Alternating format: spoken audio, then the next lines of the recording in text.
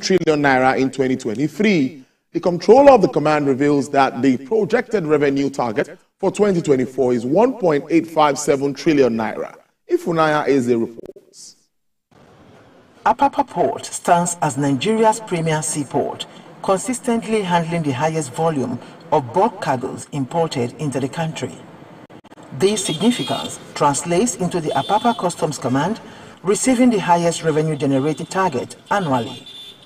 Area Controller Babajide Jayeoba discloses that in 2023, the command remitted 1.172 trillion naira to the government, surpassing 2022's collections by over 149.8 billion naira.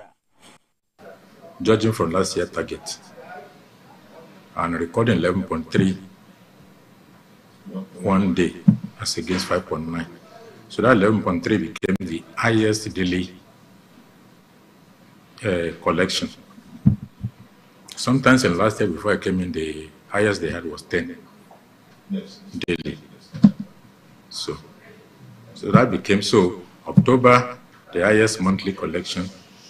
Then November, the highest single day. It's not as if you collect 11.3 every day. It just is in one day.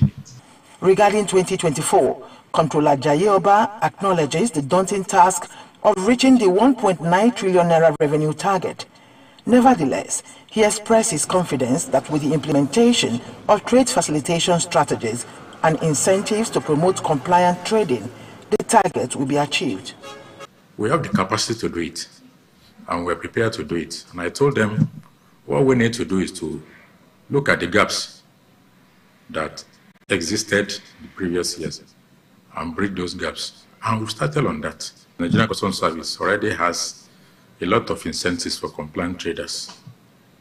Like we have fast track for those who manufacture, and those consignments are even inspected or examined in their premises. Furthermore, Controller Jayeoba emphasizes the importance of adhering to import and export guidelines, including accurate declarations and prompt duty payments, urging port traders to comply accordingly.